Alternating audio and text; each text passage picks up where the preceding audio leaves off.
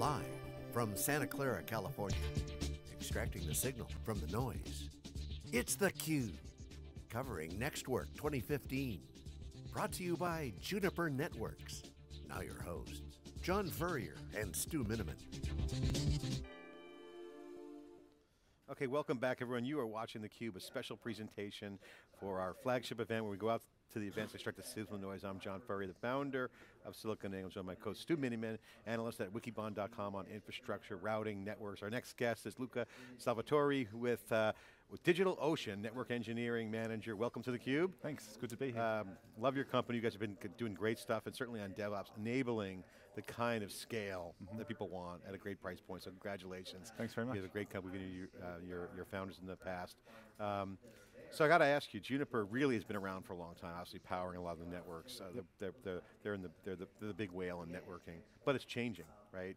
So as a customer, you're here at the customer summit. Do you like what you're hearing? I mean, Juniper has to enable you to go faster. I do. Be stronger, more agile, yeah. more security. Definitely. Talk about that. What are you hearing? Yeah, it's great. The whole announcements around Contrail and the new switching platforms, I'm really interested in.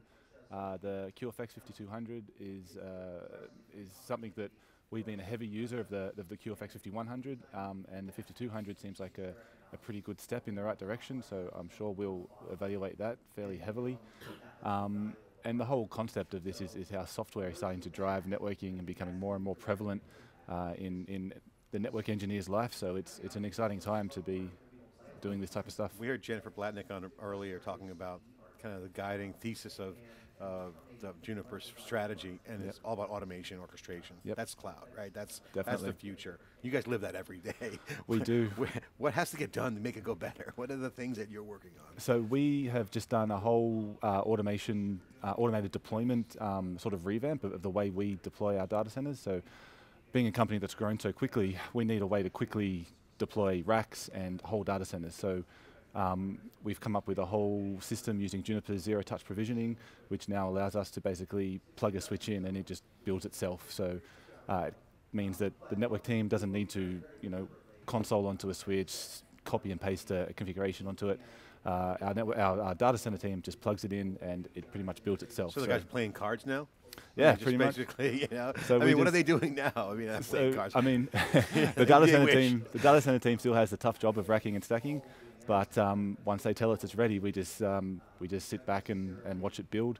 So what used to take us 2 days can be done now in minutes, 5-10 minutes. Really, it's really amazing. It's great stuff. So Luca, can you kind of sketch out for us a little bit about your network? How big it is, how many people you have, and what is that growth portfolio? How often are you adding switches? Right. How often are you adding data centers? How does that look like? So in terms of data centers, we've got 11 now.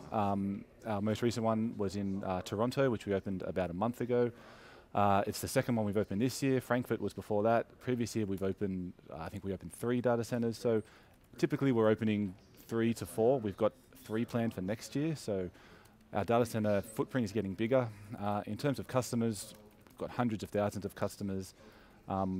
We started in 2012 with just a few thousand, hosting a few thousand droplets, and now we're hosting hundreds of thousands of droplets.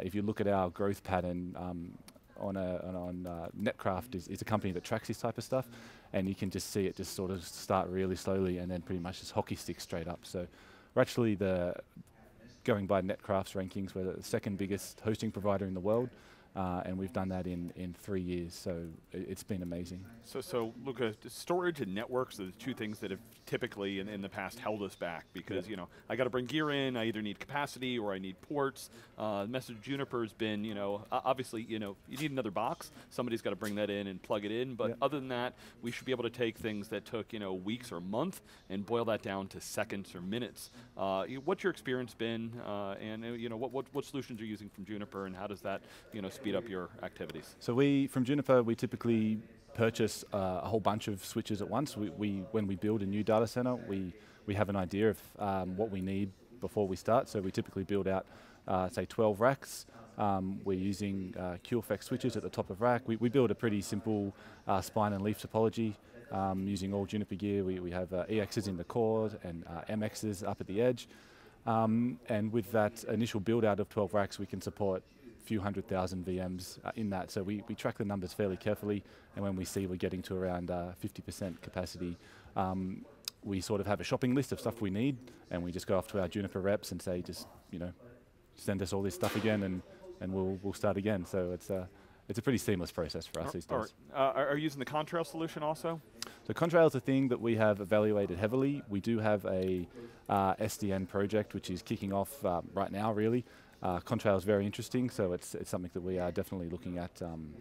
Okay, so I guess what's moving you towards SDN? What are some of the key things that you're looking at? What's it going to transform for your business? So for us, the key driver for SDN is just the features it provides. So because we've grown so quickly, some of the features that are needed are sort of almost lacking from our cloud.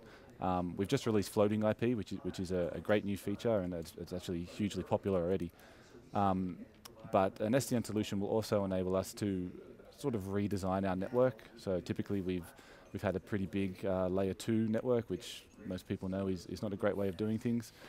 Something like Contrail will allow us to do layer 3 down to the top of rack, and let the hypervisors pretty much take care of everything else by building an overlay across the physical network, which we'll manage. So it's really exciting. Okay, and is security part of the discussion for making a change when you go to SDN? Security is definitely a topic of interest. So we want to start being able to do things like virtual private clouds for customers, which is obviously a hindrance to people who need it's a hindrance to not have that product for customers who need that type of security. So yeah, we're always looking at all the things we can improve on. Luca, I want to get your take on some of the messaging that Juniper's talking about in the switches. Certainly the 5200, they're talking about an instant evolution, and which is cool. I like the marketing. It's got a good ring to it. But you're an interesting situation with DigitalOcean. You're growing really fast. Congratulations. But you're also building out. At the same time, you're re-architecting and positioning for that next level of inflection, whether it's going to go straight up or however the hockey stick will shape, whatever the trajectory is. Yeah. What do you guys look for? I mean, do you think it's an instant evolution, and what do you need right now? Because to continue that growth, it's challenging, right? You've got to do a lot of you're building out in real time. Yeah. So what is the thing about the 5200 that gets your attention? Is it the density? Is it the latency? The thing that drove us to the whole QFX range to start with, and the 5100 was 40 gig ports. So we're building 40 gig down to the hypervisor now, and the 5100 was a 24 port 40 gig switch, expandable to 32 gig, 32 ports with some expansion modules. It's great to see that the 5200 is now just a fixed form 32 gig 32 port 40 gig switch. It's a tongue twister. It's a tongue twister. And then even getting more 40 gig ports. I think 64 port is what it goes to as well now. So that basically just means that you can cram more servers into a rack. You can have more spines, more leaf switches, and it means basically you need less hardware to do the same job that you did with previous models. What about analytics? Obviously, Internet of Things. You're in the engine room. Baby, network is the engine room of the future. So what are you guys doing with that analytics? Also, you need to get some data out of there. Yeah, so analytics is something that we are very, very interested in because we don't have a lot of it right now. We pull most of our data from the hypervisor. And that's something where Contrail is really good with analytics as well. So we're really excited to be able to start seeing more about what's going on in our network, because actually right now it is lacking a little bit. So any new features that enable that to be easier and more easily found is great, and we'll definitely get into that in the next few months. It's just hard when you're scaling so quickly. Some of these nice to have features sort of just have to wait until you have the time. You got to just wait till you grow into it, right? I definitely. But it's good headroom for you guys. Yes, and now that we've got, our company has grown significantly in terms of staff members. We've got people now that have time to look at this type of stuff, so you'll definitely see. Nobody's playing cards at DigitalOcean. No, you wish, right? I mean, we actually had a poker night a few weeks ago, but that was more of a reward. That was outside of business hours, yeah. So, Luca, you guys work with a lot of developers as your customers. Can you talk a little bit about kind of the developer culture, how it is working with Juniper? You know, see things like, you know, you guys are mentioned at DockerCon. I know you said you send some people there. Yeah. You know, how much are your customers pushing you? How much are you pushing Juniper? And you know, what do you see changing? You know, in the networking space? So, I mean, we're the cloud built by developers for developers. That's I think it's on the front page of our website. We're big in the developer industry because people like, you know, the $5 droplet. It's cheap, it's fast performing, and it's a really good product. We have a great team of software engineers who are really involved in the community.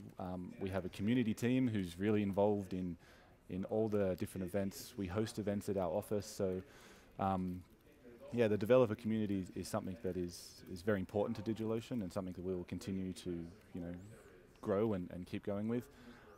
In terms of, you know, from a networking perspective, you know, DevOps or NetDev is something that is becoming more and more important for network engineers. So I know in the network engineering team, almost all of us can write some type of code, be it Python or whatever else.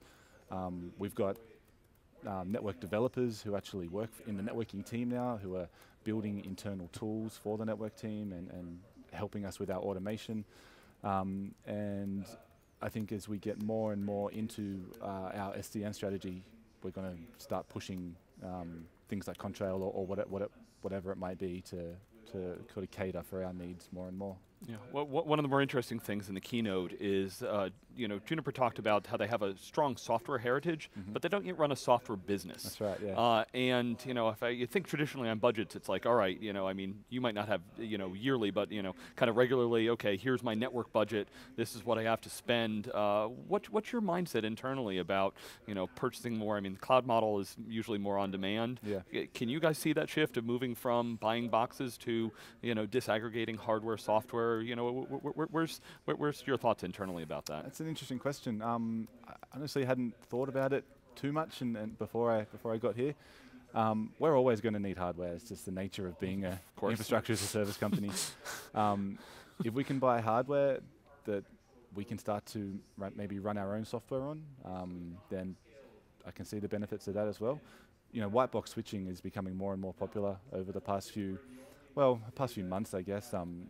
There's a lot of companies who are doing this type of stuff now, and it's great to see Juniper sort of taking that leap into the whole DevOps thing. So it's hard to say. I see it becoming more and more prevalent. What it means for the networking team at DO, I'm not really sure yet. We're just focused on, you know, making sure we're getting to where our customers need to be and keeping everything stable right now. Yes, so with your services, you know, one of the biggest challenges must be kind of controlling costs and understanding this. Can you talk a little bit about, you know, how networking fits into the costs? You know, how does Juniper help you? You know, why haven't you guys just gone kind of white box and done some of those solutions? Yeah, we evaluated some white box stuff a while ago. The reason that we like Juniper is because, in my mind, Junos is by far the best network operating system around. The command line is so much better than anything else on the market. The white box stuff, basically it's a whole nother skill set that we had to learn, and the whole team was good at Juniper. We all liked Juniper. Didn't really see a reason to change. We have a great team of Juniper account reps and SMEs, and we buy a lot of stuff from them, so we get some good deals. They're really on the point with getting us trial gear. We're evaluating like the QFX 10K. So we have a really good relationship with Juniper, and you know, didn't really want to change things. It's just easy. Look, I got to ask you about DevOps because that's what we've been covering that for a long time. You know, in the early days of cloud, you know, go back to 2009. Really, cloud was starting to that DevOps culture started to really grow. Okay. Now it's mainstream, right? So, what is DevOps to you guys and your customers? Because you see Docker being very successful with containers. Yeah. You start to see now a new development model where infrastructure as code is really important to the developers. They want to program the infrastructure. They don't want to get in the weeds on configuration management, all the provisioning stuff that goes on. Yeah. That, quite frankly, you're enabling. So talk about the dynamic right now. Give us a snapshot of what's happening in DevOps. To me, it's just it's just everyone being able to write some form of code, whether it's a script to make a config change on a switch, or it's actually developing some type of application. And you're seeing that the more people that are able to write code and come up with their own software, it just makes the world, makes the IT world at least, a better place to work in, because there's all these new ideas, all these new applications that just make life easier for everyone. So it's interesting from a networking perspective, because network engineers typically haven't been people who have written code or who have developed stuff, and that's shifting now.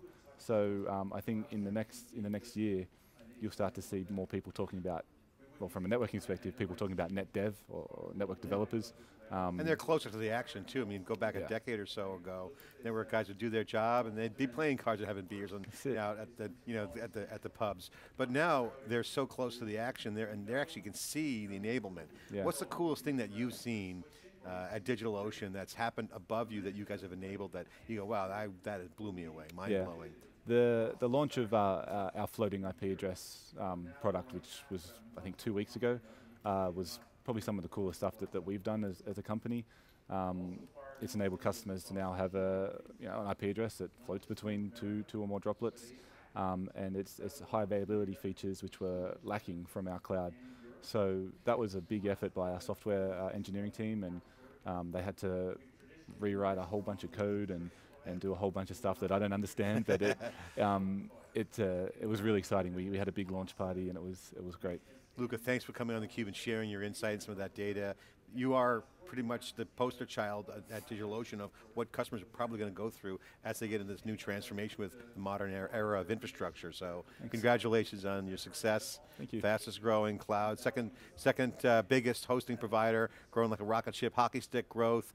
We'll be back more here at the Juniper customer event NXTWORK. We'll be right back after this short break.